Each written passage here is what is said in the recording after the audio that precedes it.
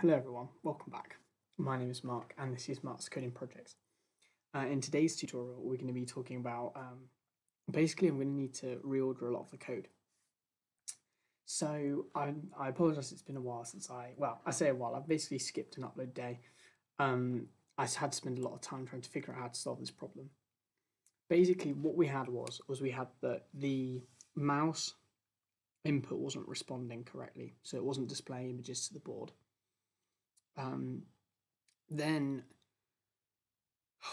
yeah, it's been a bit of a headache, to be honest with you, and it's just hit me that we need to really rejig the code. So I thought I would put in a video sort of explaining where we're up to at the moment and then progressing from there.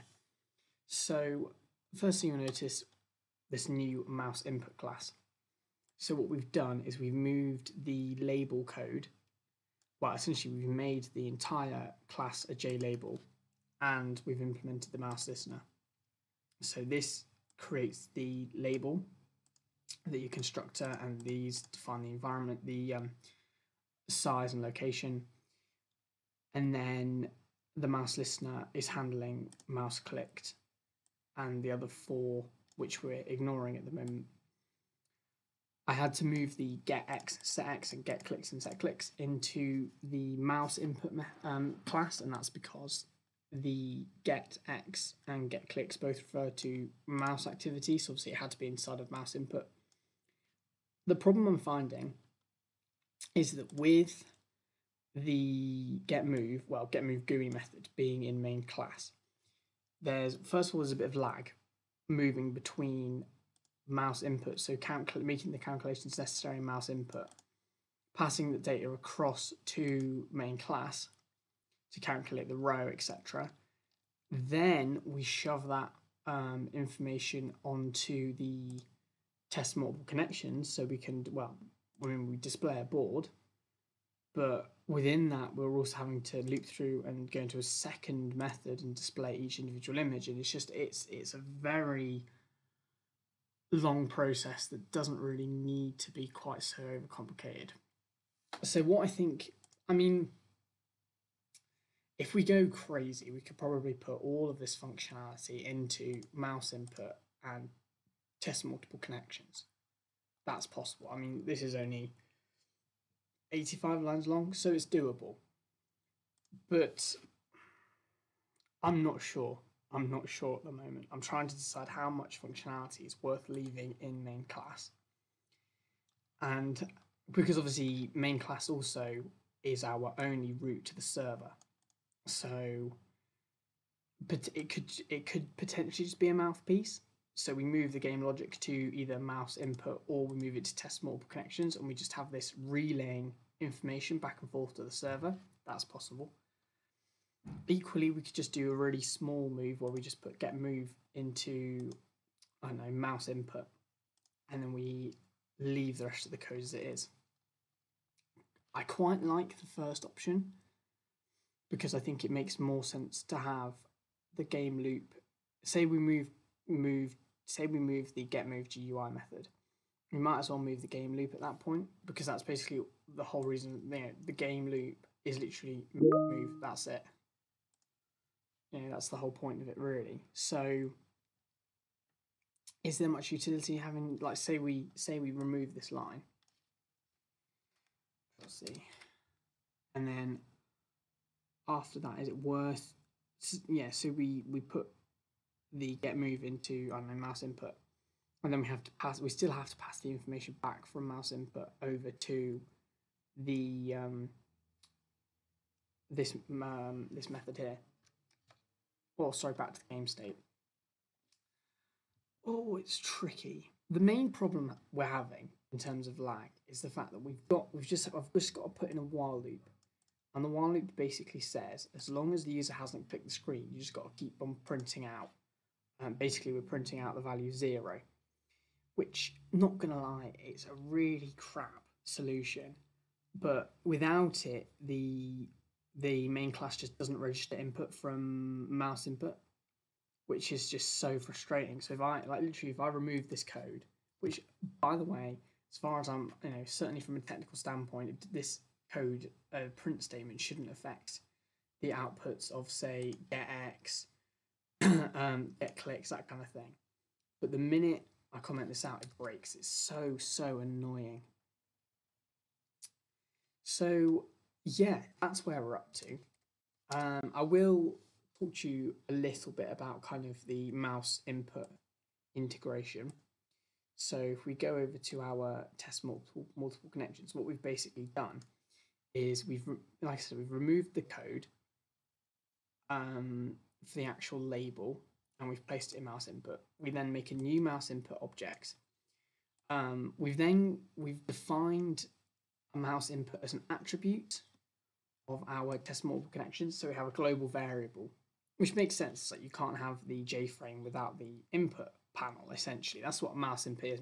Mouse input is a input panel. So what I've done is we've created that object in the same place that we had the label before. I needed to set the size and the location, because before, when I wasn't doing that, it was causing some issues. So we've set the size and the location. I don't know if these lines actually do anything. I'm not entirely sure. Certainly when I put them in, I think it was the correct size. It was just the fact that the location was wrong. So I'm not quite sure why that's happening. I mean, I used a set layout null, see if that fixed it, but it didn't. So basically we've got duplicate lines, which I'm not too fussed about, to be honest with you.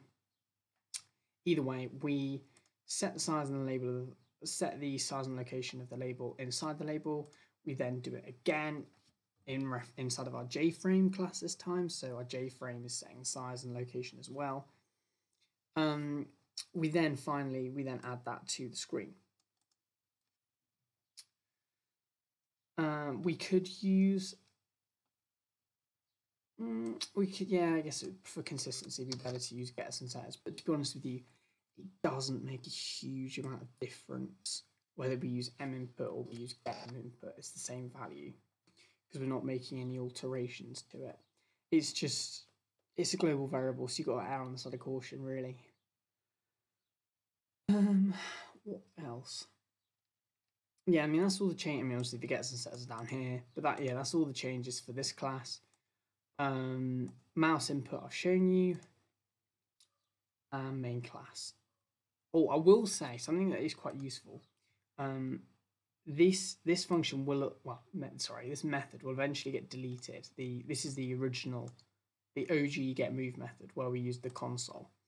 It's good to keep it around because it does enable me to test mouse input, for example. So once I moved the code to the new class, it was a good way of testing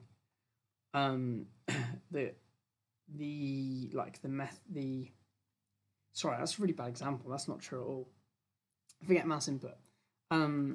Get move helped me to debug a lot of the display image code.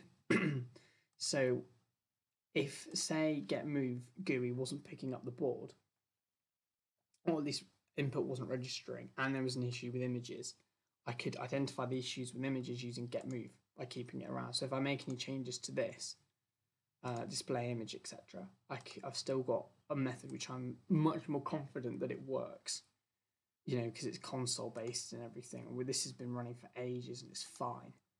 So I can use this to test alterations we make, to test multiple connections before I use the GUI version, which is a bit more temperamental, shall we say.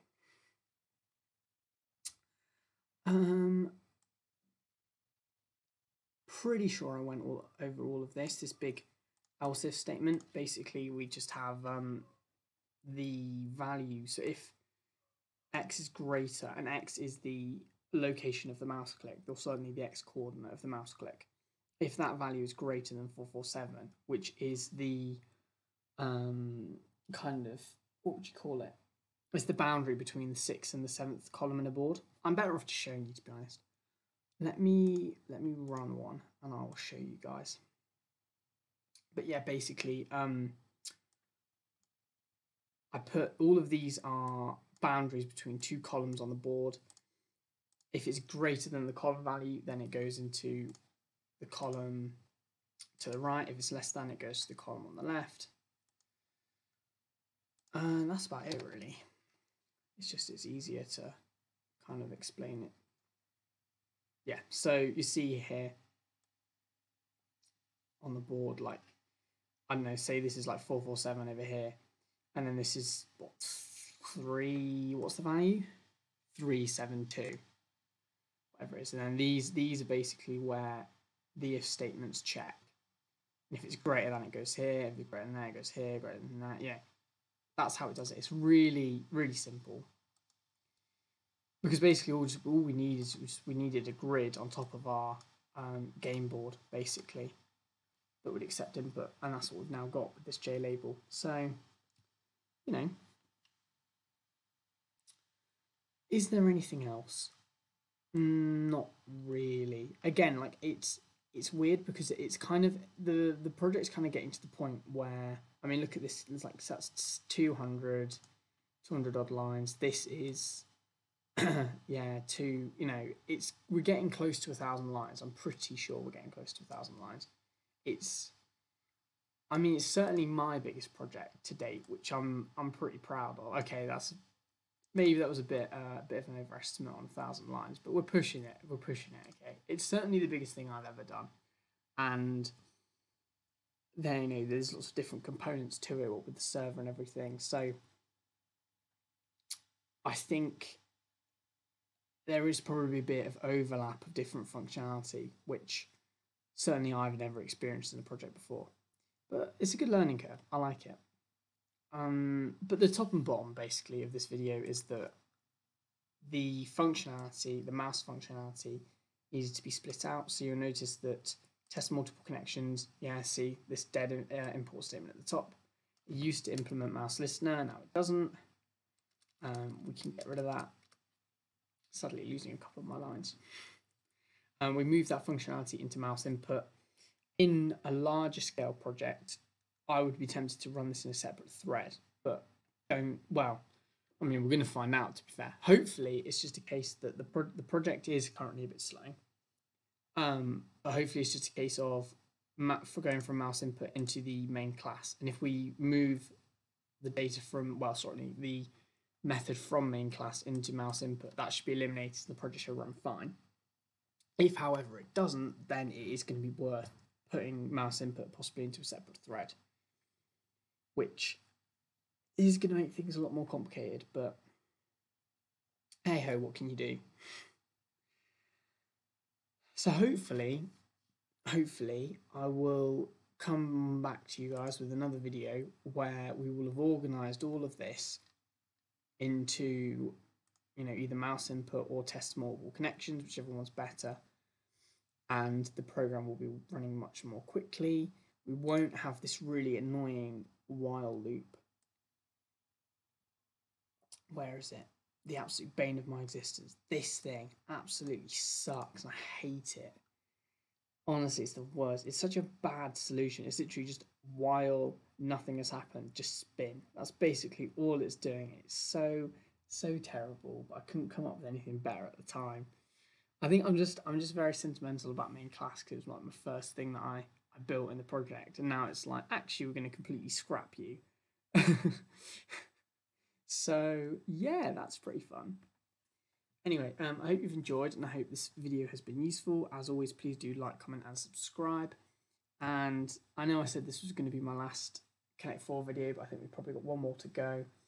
I might keep working on it in my own time, give you guys some updates. I'm not sure. I feel like I've been slacking off with progress, but honestly, like, this week has just been a bit mental. So part of me is like, well, maybe it was just a bit crazy, and I'm like writing off this project too quickly. I don't know.